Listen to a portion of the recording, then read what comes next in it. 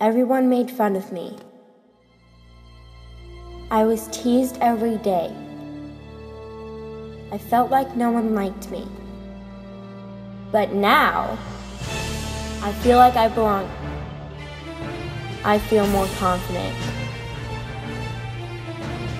I'm Claire Tietgen. Bullied but not broken.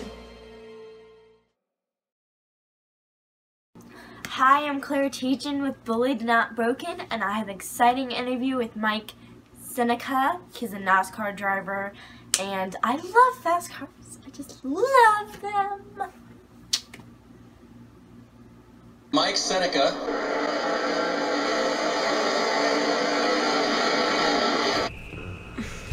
Why did you pick racing as a career? Well, I think that racing is a team sport, which I like that a lot.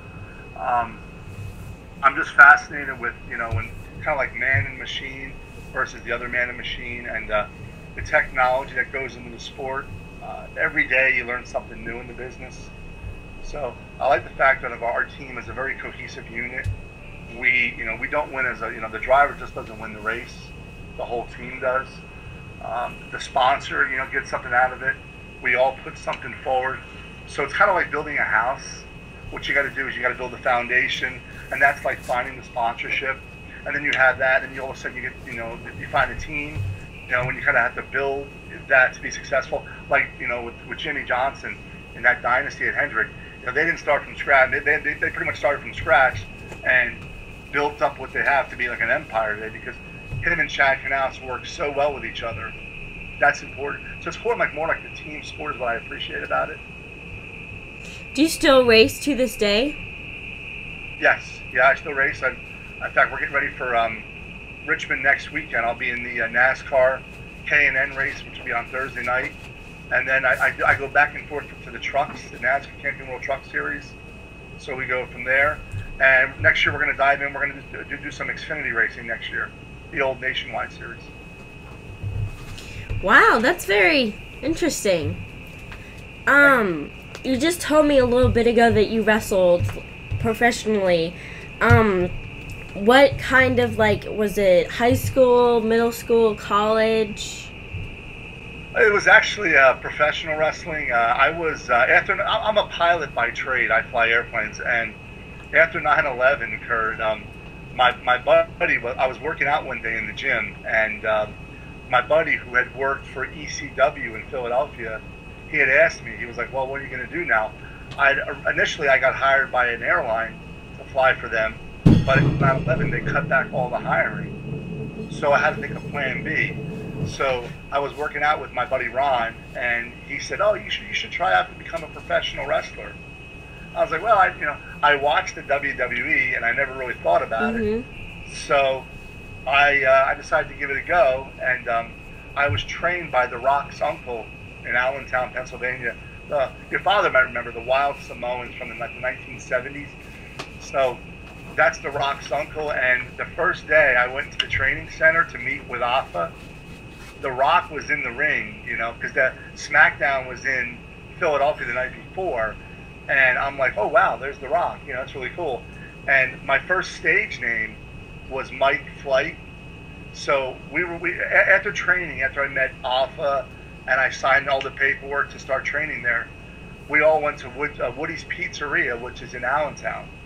So The Rock was sitting across from me. It was I'll never forget this day.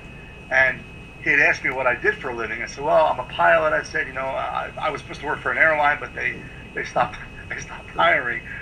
So we're talking about it. And, I was kind of I started my training in South Jersey with Larry Sharp at the Monster Factory. But Larry had gotten sick, so he sent a bunch of us up to Allentown to complete our training. So that's how I met The Rock. And I'll never forget it. We were sitting there, and The Rock was sitting across from me. He was eating pizza, and he goes, he snapped his finger. He goes, I got a great gimmick for you. He goes, you're going to be Mike Flight. He goes, the cocky airline pilot that it's never been done before. I'm going to tell Vince about this. I'm like, oh, okay. I thought he was kidding. I'm like, yeah, okay, all right. Then 2 weeks later, I got a Alpha Pops, the Wild Smoke. He pulled me in his office, and they wanted me to work a dark match in Philadelphia. I was like, oh, okay. A dark match is like 60% of the lighting in the house is on. It's not a live television show. It's a match that's just seen by the fans filing into the arena. So I did that, and yeah, that's how it started. Cool. Thank you. How fast do you drive? The fastest I've been is probably about 191 miles an hour. It's kind of, I know, right? But, I just feel very comfortable going fast. I like living on the edge like that, but I think that when the car is in control and the car is set up really great, the balance is good, just everything works together. The car, it's not too tight, it's not too loose. You can feel it driving into the corner. And I can tell you if a car is tight or loose, because these are things that you learn in racing, where I have to go back to my pit and tell my crew chief what's going on. Hey, the car's a little snug, which means tight means like when you go into a turn, right? The car doesn't really want to turn. It kind of wants to stay, the wheel wants to stay neutral, and you got to have that tight feeling. Mm-hmm. And sometimes they have to free up the rear a little bit. So they'll go in and they free up the rear, which causes, kind of like more downforce in the front and less in the rear. So that's kind of like 191 miles an hour. I'm sorry, I go off on a tangent, I'm sorry. That's very interesting. I'm a fast person too, which I love to go fast in cars and boats and practically anything, so. Look out. Here you go. You'll be in NASCAR soon, right? I hope so. There you go. That's what I want to hear. Absolutely. If I can help you out, let me know. Can you tell me your bully story? Sure. When I was younger, I was like I mentioned earlier, I went to a school called Yanami Junior High School, and I really wasn't a big kid. I was kind of a little bit I was kind of a little bit overweight a little bit, not really a lot, but I didn't really play any sports. So then I said, well, let me try soccer. I tried soccer out, and I really wasn't very good at it, I'm not going to lie. But I tried it, and I was like, all right, it seemed to me like I wasn't fitting in. So I think I kind of did it for the peer pressure. I kind of wanted to fit in with everybody. So I did that, but I still really wasn't accepted yet. So kids were kind of like pushing me around. They would take my lunch money, and I would let them do it too, unfortunately. And so one day I was talking to my father. He was like, well, you've got to fight them back because that's how it is. And I'm like, no, I'm not much of a fighter. But I kind of let it go and let it fester. So then one time, I'll never forget, I got off the bus, and I used to walk down a really big hill to go home. Well, I remember I ran down the hill, and the one kid tackled me. I was like, wow, and he beat me up. And I got up, and I ran again, and another kid so it's kind of like I got beat up like 5 times on the way home. And that day, I had enough of it. So I started taking karate. I figured, you know what? I need to defend myself if something happens. But it was tough because, again, now you have to confront somebody so I was like confronting like 10 different people that didn't like me. So, but that's kind of how it started. And I guess someone just didn't like the way I looked. I mean, maybe like I said, my hair was wrong. The shirt I was wearing. Bullies will find something because to me, I think they're insecure. That's what it is, and they got to pick on you because they're insecure. How did it affect your childhood, being bullied in your childhood? Well, I'll tell you, I used to look for shortcuts. What I mean by that is if I could find an easier way to go home, I would, instead of riding the bus. Because I think that I didn't really want to face these kids. So sometimes I would stay late after school and have my mother or father pick me up, and I would just hang out in the library.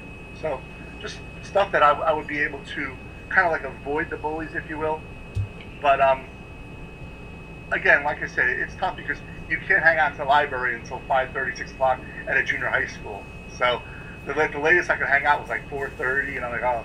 So I had to wait outside for my mother to come get me, like when she got done work at 5:30. But I kind of took shortcuts not to confront the bullies. So I kind of appeased them is what I did. But in the long term, I was hurting myself.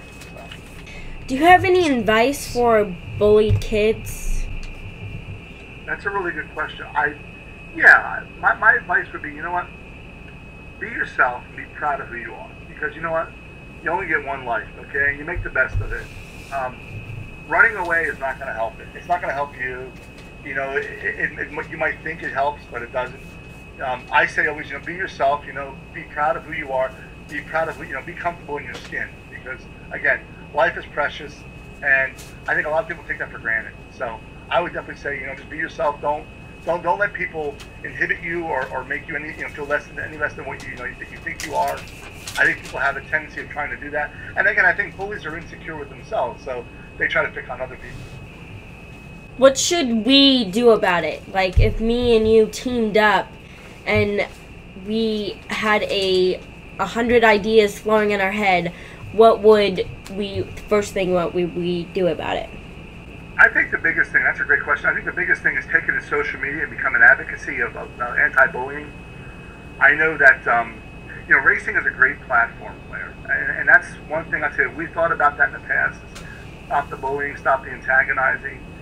I'm not a kid, so again, I mean, obviously, you know, I'm sure you look at it differently than I do, but having gone through bullying, it was a very uncomfortable time in my life.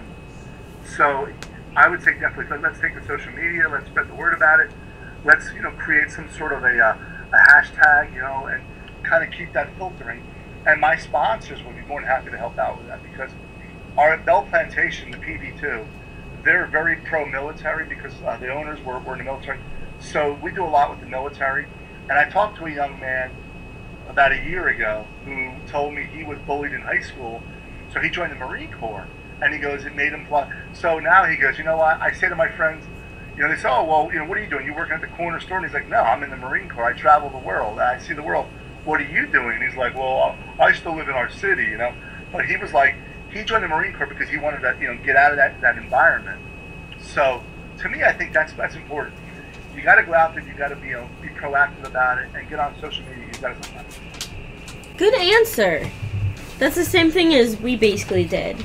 I would love to, like, if I got older, I would move to California or just get a way to have a clean, fresh start.